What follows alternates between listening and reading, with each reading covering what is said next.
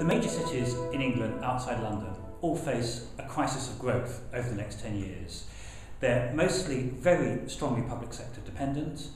Growth is low in any event. They have a big challenge attracting businesses and jobs into their cities.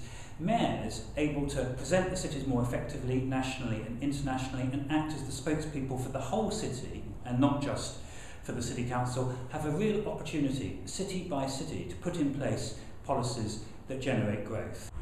Well, cities are absolutely key to the economic growth of the whole UK. They cover just 9% of the land, but produce over 60% of the UK's economic output. So we know we have to get cities right.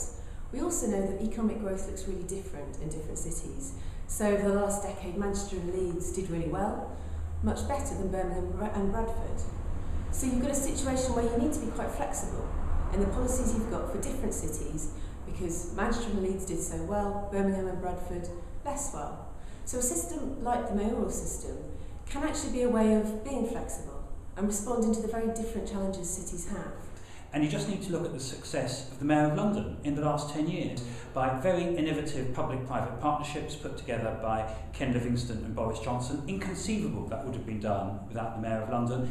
The Olympics and big inward investment that have come in a whole host of different ways, again, pioneered and led in many ways by the Mayor of London. Skills, a big priority of the Mayor of London, hugely important for cities outside London too, and crucially also planning. The Mayor of London is able to deal with the big congenital problem of NIMBYism because the Mayor, who represents the entirety of London and not just one part of it, himself takes the major strategic planning decisions for the city. Now, at the moment, some cities are doing rather well with leadership, others less well, but all face some common challenges that actually mayors could help to overcome.